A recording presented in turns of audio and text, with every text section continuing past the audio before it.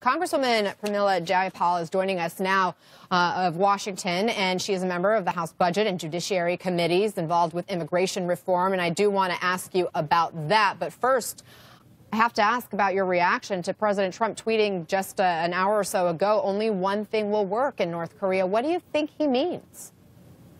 Well, Anna, I think it's incredibly irresponsible. These are war tweets is what it looks like. It's, undermining all of his negotiators who are trying to find other ways, I believe, to address the situation in North Korea. It's terrifying the country because I really don't believe that Americans want the United States to go to war unnecessarily, and they certainly don't want us to be the bullies in the schoolyard taunting North Korea to go to war with us. So this is really disturbing. As your reporter said earlier, it follows on a very cryptic comment that when I heard that comment that, this was the calm before the storm, honestly, my heart was chilled because I do believe that this president has been itching to go to war. He certainly talked about it a lot during the campaign. He's continued to act as if we have no responsibility here for our actions in ensuring that North Korea does not attack us. So I think it's very, very troubling. Do you think he is listening to his military advisors? I think they are trying to perhaps hold him in check. Certainly since John Kelly came in as chief of staff, you have seen a little bit more discipline. But I think it's very difficult to hold this president in check, which is what I find terrifying. He is the guy that's got his finger over that nuclear war button, the codes, and I think that hopefully our military commanders who are around him and who he does to some extent seem to listen to a little bit more than others, hopefully they understand that this is an extremely serious situation. Even Trump's former campaign advisor, Steve Bannon, said that a military option is really not viable in North Korea. And so that's also, I think something that is very troubling because right now I feel like the president is undermining all of his negotiators and he's preventing us from perhaps finding a way through that isn't a military option. When we heard all that drama earlier this week about Rex Tillerson and the issue with the chief of staff trying to really rein in some control in the White House, what do you make of the timing of this tweet? Well, I think it's all coming together. I think that Rex Tillerson probably did say some of the things that he certainly didn't deny saying them at the press conference.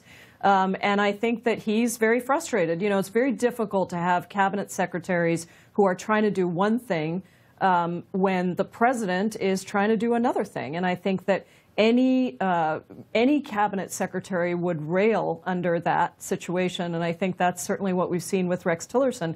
I do believe that Rex Tillerson seemed to be trying to talk about diplomatic negotiations, and I think that, increasingly every single cabinet secretary that tries to assert some level of, rational policy is then contradicted by the person that they report to, by the commander-in-chief. And that's not any way to rule a country, certainly not any way to prevent war.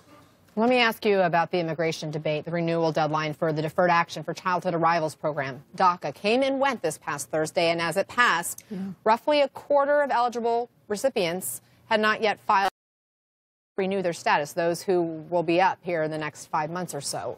Why do you think that is?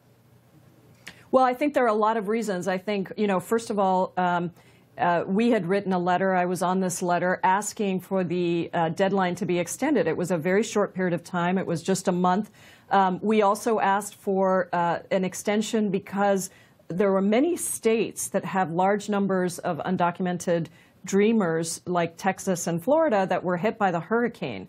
And in those states, it was extremely difficult for people to deal with that with all the issues around the hurricane and, file for their renewal status. I also think I've talked to a lot of young people who say to me, look, I don't know if I trust this administration, and if I update my information, my address information, there are some young people that have actually moved addresses, moved homes because they're afraid that they turned in this information. We made a promise to them that if they turned in their information, if they told us where they lived, if they registered and they were eligible, that they would be safe. And in fact, what's happening now is if we're not able to come to a solution, then you know, the Homeland Security Department has all of the information of where they are. So I think there are also people who not only didn't know about the deadline, couldn't get the fees, the money for the fees to apply, but I also think that there's a lot of people who are very afraid of once again turning in their information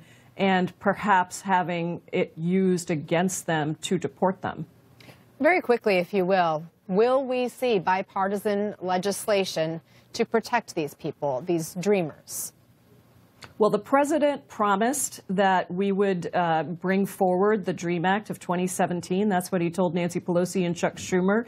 And unfortunately now, Stephen Miller, somebody that I had called on for the president to fire from the White House because of his extremist views, he has gotten engaged, and he is making it absolutely impossible for us to consider a bill with the kinds of things he's proposing. So we need a clean DREAM Act brought to the floor, and I hope that the president reins in Stephen Miller, takes him back out of the picture, and allows us, Republicans and Democrats, to bring forward the DREAM Act of 2017, which is the only bicameral and bipartisan bill on the DREAM Act, and it really is the solution. So I believe we need to do that. I hope we still can do it, and I believe that a lot of my colleagues across the aisle know that it is the right thing to do and want to vote for the DREAM Act.